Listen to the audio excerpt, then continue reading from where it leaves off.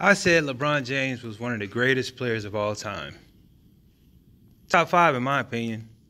Also, I said I respected LeBron James for what he does off the court probably more than any other player that ever played in the NBA, including Michael Jordan, for political reasons. For one, Michael Jordan, he never spoke about the president. He never spoke about racism, things of that sort, because he didn't want them to affect the sales of Jordans. Hey, he's a billionaire right now.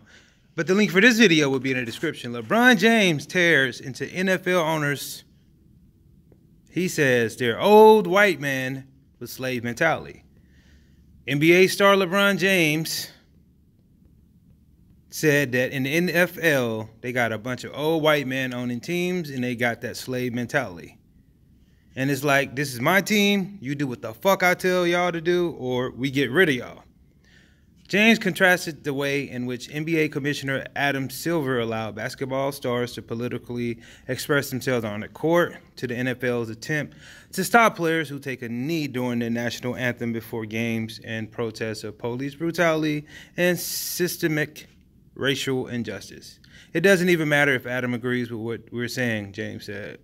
He at least wants to hear us out. As long as we are doing it in a very educational, nonviolent way, then he's absolutely okay with it. Because at the end of the day, it's the players that make the ship go.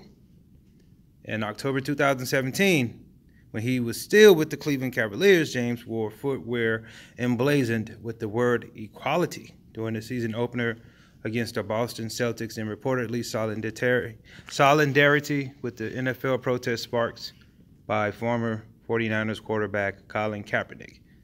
Facing a barrage of criticism from conservatives, including Donald Trump, players had to stand during the national anthem on the field. James also highlighted what he claimed was another way in which the NBA and the NFL treated its athletes in this clip. The difference between the NBA and the NFL, the NBA cares about what we believe can be the potential, he said. And the NFL is, what can you do for me this Sunday or this Monday or this Thursday? And if we ain't it, we're moving on. So, hey, man, I totally agree with what LeBron James said. It's crazy how you don't have a freedom of speech when it comes to a lot of sports and the entertainment business in general. You can't say what you want to say because it'll tarnish their image more than it would yours. Like this video, leave your comments, share it on social media, subscribe.